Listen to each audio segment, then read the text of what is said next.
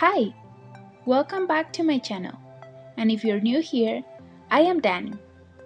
Today I want to show you how I add shadows and shades to this cute illustration in the beach. So let's get started.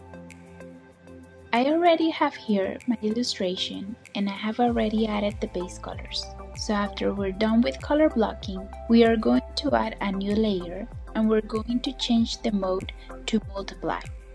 I am going to start applying shades to the leaves of the palm tree. With the eyedropper, I select the same color of the leaves, but since our layer is in multiplied mode, the tone of the color is going to be darker. You can experiment with different modes, but this is my favorite to apply the shades to the elements of the illustration. To apply the shades, I like to use a brush that is pressure sensitive, because when I want to make the shade darker, I just add more pressure, and when I want it lighter, I just simply apply less pressure. After I color some areas that I want to shade, then I use the smudge tool to make the shade look smoother.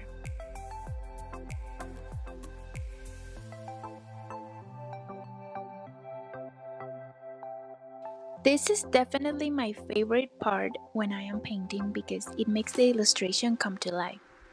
And you can tell that it is no longer a flat drawing on the paper, well, or in this case, on the screen.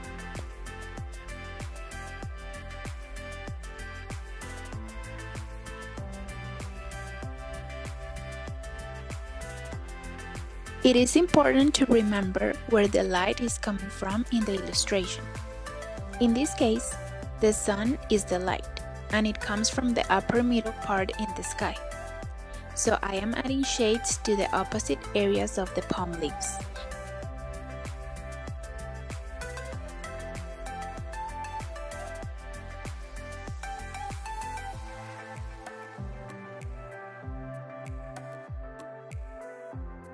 If you like this type of videos and would like to see more like this in my channel, don't forget to give it a thumbs up and subscribe. And also, hit the notification bell so you don't miss any of my future videos.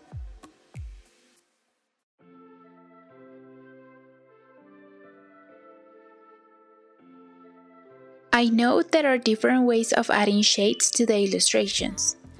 If you do it in a different way, leave your comment below because I would like to learn and try new techniques.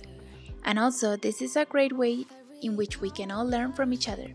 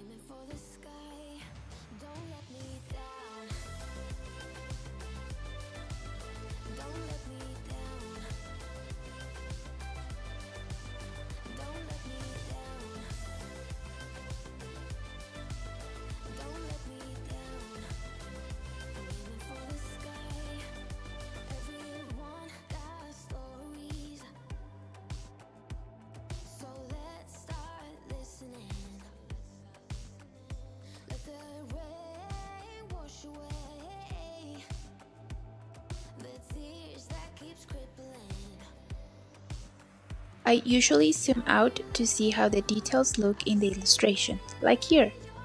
And I noticed that the tone of the shades was too dark for my taste.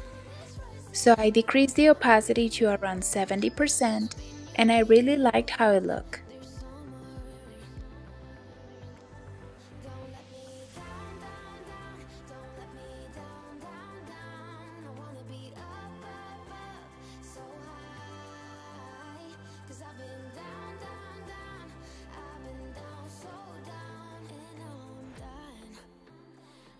for the sky.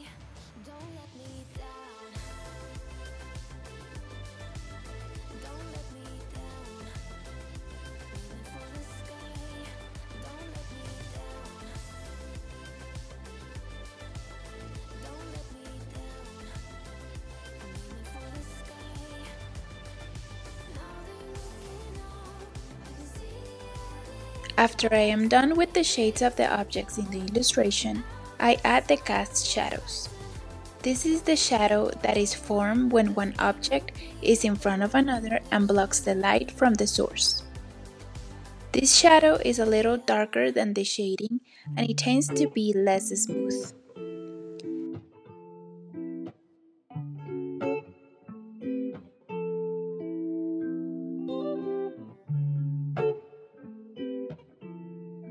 I still use the smudge tool to smooth this out, but not as much as before.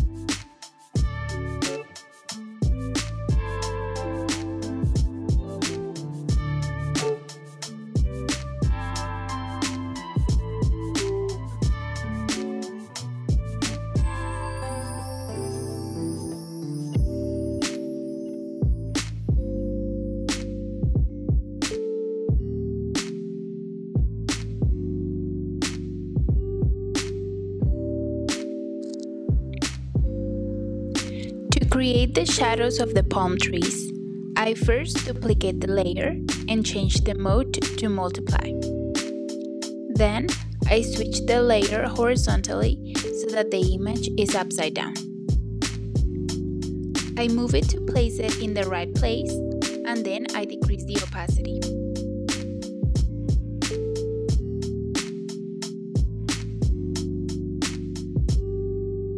In this case, the shadow was too dark, so I changed the color to a lighter yellow.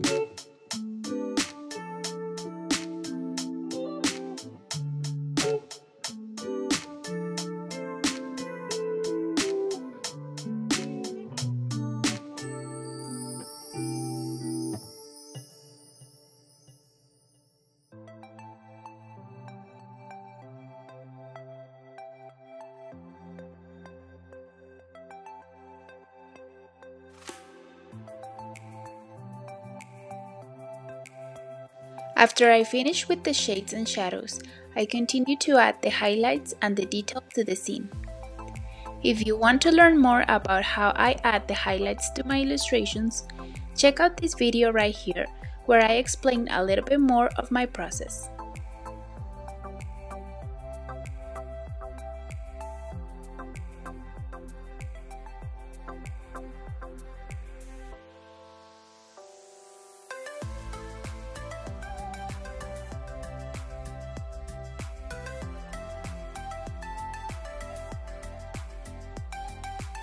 I hope you really enjoyed this video. Thank you for watching and see you next time.